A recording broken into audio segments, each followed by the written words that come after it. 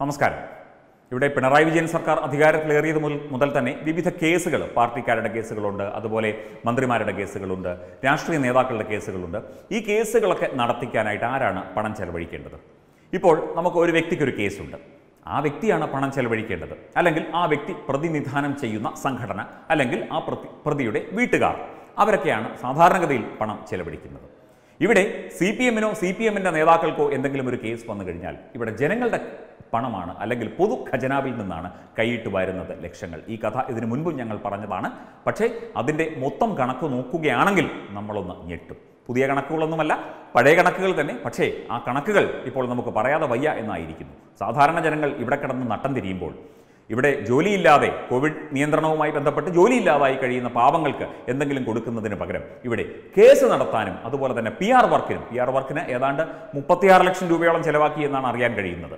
ഈ കോവിഡ് കാലത്തെ PR വർക്കിന് മാത്രം 36 ലക്ഷം രൂപ. അതുകൊണ്ട് എത്ര പാവങ്ങൾക്ക് എന്തെല്ലാം ചെയ്തു കൊടുക്കാമായിരുന്നു എന്നുള്ള കാര്യം പിന്നീട്, ഇത് കഴിഞ്ഞ ദിവസം വന്ന റിപ്പോർട്ടാണ് ഈ 36 ലക്ഷത്തിൻ്റെ കണക്ക്. അത് കൃത്യമായി നമുക്കറിയില്ല അതിൽ കൂടുതലുണ്ടോ കുറവുണ്ടോ എന്നുള്ള കാര്യം. കൊലക്കേസ് പ്രതികളെ രക്ഷിക്കാൻ ഉൾപ്പെടെ നിരവധി കേസുകൾ നടത്താൻ സുപ്രീം കോടതിയിൽ നിന്നെത്തിച്ച അഭിഭാഷകർക്കായി പിണറായി സർക്കാർ ഇതുവരെ ചെലവാക്കിയത് 4.25 കോടി രൂപ. അതായത് 4,75,00,000 രൂപ. 25 ലക്ഷം ഒന്ന് ആഞ്ഞു പിടിച്ചിരുന്നെങ്കിൽ 5 കോടി എത്തിയേനെ എന്നുള്ള ഏറ്റവും പുതിയ റിപ്പോർട്ടാണ് പുറത്തു വരുന്നത്. സർക്കാർ കേസുകൾ വാദിക്കാൻ അഡ്വക്കേറ്റ് ജനറൽ അടക്കമുള്ളവർക്കായി 7 കോടി രൂപ ചെലവഴിച്ചപ്പോഴാണ് ഖജനാവിന് മേലെ സർക്കാരിൻ്റെ ഈ അധിക ഭാരമേൽപ്പിക്കൽ നടന്നത്.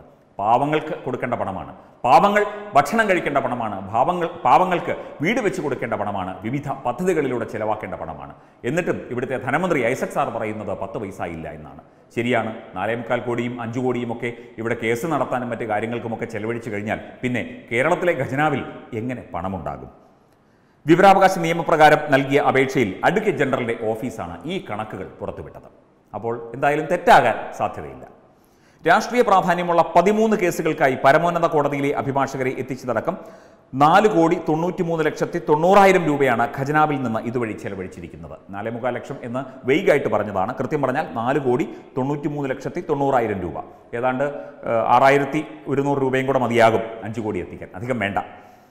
4 ലോട്ടറി കേസുകളിൽ ഹാജരായ പല്ലവ് സിസോദിയയ്ക്ക് 75 ലക്ഷം, നികുതി കേസുകളിൽ N വെങ്കട്ടരമണയ്ക്ക് നൽകിയത് 19.5 ലക്ഷം, കണ്ണൂരിൽ BJP പ്രവർത്തകർ വധിക്കപ്പെട്ട കൊലക്കേസുകളിൽ ഹരിൻ P. റാവലിന് നൽകിയത് 64 ലക്ഷം, ഹാരിസൺസ് കേസിൽ ജയദീപ് ഗുപ്തയ്ക്ക് 64 ലക്ഷം, സോളാർ കേസിൽ രഞ്ജിത് കുമാറിന് 1,20 ലക്ഷം, പെരിയ ഇരട്ടക്കൊലക്കേസ് CBIക്ക് വിടാതിരിക്കാൻ ചെലവാക്കിയത് 88 ലക്ഷം രൂപ, കോൺഗ്രസ് പ്രവർത്തകൻ ഷുഹൈബിനെ വെട്ടിക്കൊന്ന കേസ് നടത്താൻ വേണ്ടി വിജയ് ഹൻസാരികയ്ക്ക് നൽകിയത് 64 ലക്ഷം രൂപ എന്നിങ്ങനെ പോകുന്നു കണക്കുകൾ. ഈ കേസുകളൊക്കെ ഒന്ന് നോക്കൂ. ഇത് ജനോപകാരപ്രദമായ, അല്ലെങ്കിൽ ജനങ്ങൾക്ക് വേണ്ടിയുള്ള എന്തെങ്കിലും ഒരു കേസ് ഇതിനകത്തുണ്ടോ? എല്ലാം സർക്കാർ സംവിധാനങ്ങളിലെ ഇതുപോലെ തന്നെ പോക്കൃത്തരം കാണിച്ചവരെയും കൊലപാതകം നടത്തിയവരെയും, അല്ലെങ്കിൽ പാർട്ടിയുടെ CPM-ൻ്റെ, കമ്മ്യൂണിസ്റ്റ് പാർട്ടി ഓഫ് ഇന്ത്യ മാർക്സിസ്റ്റിൻ്റെ പ്രവർത്തകരെ രക്ഷിക്കാനും ഊരിക്കൊണ്ടുപോകാനും അവർക്ക് സ്തുതി പാടാനും അവരെ മറച്ചു പിടിക്കാനുമുള്ള കേസുകൾക്കാണ് ഇത്രയും ലക്ഷക്കണക്കിന് കോടിക്കണക്കിന് രൂപ ചെലവാക്കിയത്. ഇതുകൊണ്ട് ജനങ്ങൾക്ക് എന്താണ് പ്രയോജനം? അല്ല, ഒന്ന് പറഞ്ഞു തന്നാൽ വളരെ ഉപകാരമായിരുന്നു. ഇതിപ്പോൾ ചോദിച്ചത് കൊണ്ടാണല്ലോ ഇത് അറിഞ്ഞത്, ഇല്ലെങ്കിൽ അറിയാൻ സാധിക്കില്ലല്ലോ. നോക്കൂ, BJP പ്രവർത്തകർ വധിക്കപ്പെട്ട കൊലക്കേസുകൾ, അതിൽ CPM-ന് അനുകൂലമായി വാദിക്കാനാണ് ഹരിൻ P. റാവലിന് 64 ലക്ഷം രൂപ നൽകിയത്. അതുപോലെ തന്നെ 4 ലോട്ടറി കേസുകൾ, അതവിടെ നിൽക്കട്ടെ, പല്ലവ് സിസോദിയയ്ക്ക് 3/4 കോടി രൂപ കൊടുത്തു.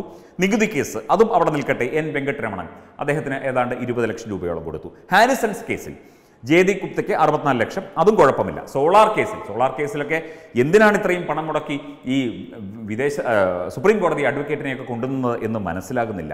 പിന്നെ വരുന്നുണ്ട് പെരിയ ഇരട്ട കൊലപാതക കേസ്, ശരത് ലാലിനെയും കൃപേഷിനെയും കൊന്നില്ലേ, ആ കേസ് CBIക്ക് വിടാതിരിക്കാൻ, CBIക്ക് വിട്ട അവിടുത്തെ ഏറ്റവും പ്രധാനപ്പെട്ട പ്രവർത്തകരൊക്കെ തന്നെ അറസ്റ്റിലാവും.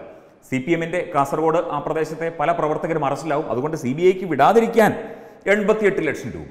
എൻ്റെ പൊന്നെ, ആ കേസ് നടത്താനല്ല, CBIക്ക് വിടാതിരിക്കാൻ വേണ്ടിയുള്ള അപേക്ഷ കൊടുത്ത് കോടതിയിൽ വാദിക്കാൻ മാത്രം 88 ലക്ഷം രൂപയാണ് ചെലവഴിച്ചത്. അതുപോലെ തന്നെ ഷുഹൈബിനെ വെട്ടിക്കൊന്ന കേസിൽ വിജയ് ഹൻസാരികയ്ക്ക് 64 ലക്ഷം രൂപ കൊടുത്തതായിട്ടും റിപ്പോർട്ടുകൾ പുറത്തു വരുന്നു. എന്തൊരു കഷ്ടമാണെന്ന് ആലോചിച്ച് നോക്കൂ. ഈ പണം മുഴുവൻ ജനങ്ങളുടെ പണമാണ്, ഖജനാവിനെ പണമാണ്. ഇതെടുത്ത് ചിലവാക്കാൻ, അതും ഈ കൊലപാതക കേസിൽ ഉൾപ്പെട്ട പാർട്ടി പ്രവർത്തകരെയും നേതാക്കളെയും സംരക്ഷിക്കാൻ വേണ്ടി മാത്രം. ഇത് പ്രധാനപ്പെട്ട കേസുകളുടെ കാര്യം മാത്രമാണ് ഈ സൂചിപ്പിച്ചത്. ഇതല്ലാതെ എത്രയോ ചെറിയ ചെറിയ കേസുകളിൽ 1000-ങ്ങളും 10,000-ങ്ങളും ലക്ഷങ്ങളും പലർക്കും കൊടുത്തിട്ടുണ്ടാകും, പല വക്കീലന്മാർക്കും കൊടുത്തിട്ടുണ്ടാകും. അതായത് ഒരുപാട് കേസുകൾ അനാവശ്യമായി വലിച്ചു കയറ്റി അതിനൊക്കെ സർക്കാർ സംവിധാനത്തിലൂടെ അതിനൊക്കെ പരിഹാരം കാണാൻ അല്ലെങ്കിൽ അവർക്ക് പണം കൊടുക്കാൻ ഉള്ള ഒരു സംവിധാനം. ഇതെന്ത് ന്യായമാണ്, എന്ത് നീതിയാണെന്ന് മനസ്സിലാകുന്നില്ല. നമ്മൾ കഷ്ടപ്പെടുന്നതിൻ്റെ, സാധാരണ ജനങ്ങൾ കഷ്ടപ്പെടുന്നതിൻ്റെ ഒരു വിഹിതമാണ് നികുതിയായി സർക്കാരിലേക്ക് കൊടുക്കുന്നത് വിവിധ മേഖലകളിലൂടെ. നമ്മൾ 1 ലിറ്റർ പെട്രോൾ അടിച്ചാൽ 30 രൂപയാണ് കേരള സർക്കാരിന് നികുതിയായിട്ട് കിട്ടുന്നത്. അങ്ങനെ എത്രയോ ആയിരങ്ങൾ, എത്രയോ ലിറ്റർ പെട്രോൾ അടിക്കുന്നു. ഇതൊക്കെ ഉദാഹരണം പറഞ്ഞു എന്ന് മാത്രമേ ഉള്ളൂ. അങ്ങനെ വിവിധ ഇനങ്ങൾ നമ്മൾ 10 രൂപയുടെ സാധനം വാങ്ങുകയാണെങ്കിൽ 2-3 രൂപ നികുതിയായി, സെയിൽസ് ടാക്സ് ആയി കൊടുക്കണം. അതൊക്കെ ന്യായം തന്നെ. അതെല്ലാമാണ് ഈ ഖജനാവെന്ന് പറയുന്നത്. അല്ലാതെ ഖജനാവിലേക്ക് പാർട്ടി ഫണ്ടിൽ നിന്നല്ല ഖജനാവിലേക്ക് പണം കൊടുക്കുന്നത്. പാർട്ടി ഫണ്ടിൽ നിന്നൊന്നും കൊടുക്കുന്നില്ല, അവിടുന്ന് ഇങ്ങോട്ട് എടുക്കുന്നതേ ഉള്ളൂ. അപ്പോൾ ഈ പാർട്ടിയെ പരിപോഷിപ്പിക്കാൻ, CPM-നെ പരിപോഷിപ്പിക്കാൻ, CPM-ന്റെ പ്രവർത്തകരെ രക്ഷിക്കാൻ, നേതാക്കന്മാരെ സുഖിപ്പിക്കാൻ, എല്ലാത്തിൽ നിന്നും ഊരിപ്പോരാൻ, മന്ത്രിമാർക്കും അതുപോലെ നേതാക്കന്മാർക്കും ഊരിപ്പോരാൻ ജനങ്ങളുടെ പണം എടുക്കുന്നു. ജനങ്ങളുടെ വോട്ട് വേണം, ജനങ്ങളുടെ പണം വേണം. പിന്നെ ഇവരെന്തിനാണ്? ആ ഒരു ചോദ്യം ജനാധിപത്യ സംവിധാനത്തിൽ ഉണ്ടാകേണ്ട സമയം അതിക്രമിച്ചിരിക്കുന്നു. ഇവിടെ എന്തുമാകാം, ജനങ്ങളുടെ പണമെടുത്ത് എന്തും ചെയ്യാം, ധൂർത്തടിക്കാം, കാറുകൾ വാങ്ങാം, വക്കീലന്മാർക്ക് ലക്ഷങ്ങൾ ഫീസ് കൊടുക്കാം, എന്തും ചെയ്യാം. ആ ഒരവസ്ഥയിലേക്ക് നമ്മുടെ കേരളത്തിലെ കാര്യങ്ങൾ എത്തിയിരിക്കുന്നു. എന്നിട്ടും പറയുന്നു പണമില്ല, പണമില്ല, പണമില്ല. ഐസക് സാർ ആലോചിക്കണം, ഈ പണമൊക്കെ ധനവകുപ്പ് അറിയാതെ പോവില്ലല്ലോ. താങ്കളൊന്ന് ആലോചിച്ച് നോക്കൂ, ഈ 5 കോടിയോളം രൂപ ചെലവഴിച്ചത്, ഈ 5 കോടി രൂപയുണ്ടെങ്കിൽ എത്ര പേർക്ക് എന്തെല്ലാം വാങ്ങിക്കൊടുക്കാമായിരുന്നു, അല്ലെങ്കിൽ എത്ര പേർക്ക് ചികിത്സാ ചെലവ് നടത്താമായിരുന്നു. ഇവിടെ പണമില്ല എന്ന് പറഞ്ഞ് വിദേശത്തു നിന്ന് വരുന്നവരെ സ്വയം അവരുടെ ചെലവിൽ ക്വാറന്റൈനിൽ വിടുന്നു. PPE കിറ്റ് സ്വയം വാങ്ങി ഉപയോഗിക്കാൻ പറയുന്നു. എല്ലാം സ്വയം വാങ്ങണം. ആകെ കൊടുത്തത് BSNL സിമ്മാണെന്നാണ് അന്നൊക്കെ പറഞ്ഞത്. അതും 119 രൂപയ്ക്ക് ചാർജ് ചെയ്താലേ പറ്റുള്ളൂ. സിമ്മിനല്ലെങ്കിലും നമ്മൾ BSNL ഓഫീസിൽ പോയി വാങ്ങുകയാണെങ്കിൽ വിലയൊന്നുമില്ല, അവർ ചാർജ് ചെയ്യുന്നതിലാണ് വില. ഇതാണ് ഇവിടെ നടക്കുന്നത്. ഇവിടെ കാലങ്ങളായി പിണറായി വിജയൻ സർക്കാർ അധികാരത്തിലേറിയത് മുതൽ ഇതാണ് നടക്കുന്നത്. അപ്പോൾ ഇവിടെ മനുഷ്യൻ്റെ പണം, അല്ലെങ്കിൽ സാധാരണക്കാരൻ്റെ പണം ഇവിടെ കൊലപാതകികൾക്കും അതുപോലെ കുറ്റവാളികൾക്കും വേണ്ടി ചെലവഴിക്കപ്പെടുന്നു. അതാണ് നീതി, അതാണ് ഇവിടുത്തെ ന്യായം. എന്തൊരു കഷ്ടമാണെന്ന് ആലോചിച്ച് നോക്കൂ. ഈ സംവിധാനമൊക്കെ മാറേണ്ട ആ ഒരു സമയം അതിക്രമിച്ചിരിക്കുന്നു. തീർച്ചയായും ജനങ്ങൾ പ്രതികരിക്കണം. ജനങ്ങൾ വോട്ടുകളായി പ്രതികരിക്കാം, ജനങ്ങൾക്കല്ലാതെയും പ്രതികരിക്കാം. സമൂഹ മാധ്യമങ്ങളിലൂടെയൊക്കെ ജനങ്ങൾ പലരും പ്രതികരിക്കുന്നുണ്ട്. പക്ഷേ ആ പ്രതികരണമൊക്കെ വെറും വനരോധനമായി മാറിക്കൊണ്ടിരിക്കുന്ന വളരെ ഭീതിതമായ അവസ്ഥയിലാണ്. ഈ രീതിയിൽ ഇനിയും തുടർന്നാൽ കേരളം വലിയ വലിയ സാമ്പത്തിക പ്രതിസന്ധിയിലേക്ക് പോകും. എന്നാലും മുണ്ടുമുറുക്കിയെടുത്തോളാൻ ജനങ്ങളോട് പറയും, ഞങ്ങൾ മുണ്ടുമുറുക്കിയെടുക്കില്ല, ഞങ്ങൾ വിദേശത്ത് പോകും, ഞങ്ങൾ ധൂർത്തടിക്കും, ഞങ്ങൾ കെട്ടിടങ്ങൾ പുതിയതായി വയ്ക്കും, ഞങ്ങൾ പുതിയ കാറുകൾ വാങ്ങും എന്ന രീതിയിലാണ് ഭരണ സംവിധാനം മുമ്പോട്ട് പോകുന്നത്. ഇതെന്താണ്, രാജഭരണമാണോ? ഇത് രാജഭരണമാണോ? ഇത് ജനാധിപത്യ സംവിധാനമല്ലേ? ജനാധിപത്യത്തിൽ ജനങ്ങളല്ലേ വലുത്? ജനങ്ങൾ വോട്ട് ചെയ്തതുകൊണ്ടാണ്. ഇപ്പം മന്ത്രിമാരെ കയറി നമ്മൾ സർ എന്ന് വിളിക്കുന്നുണ്ടെങ്കിൽ അത് ആ ബഹുമാനവും അതിൻ്റെ ആ സ്ഥാനത്തോടുള്ള ആ ഒരു ബഹുമാനം കൊണ്ടാണ്.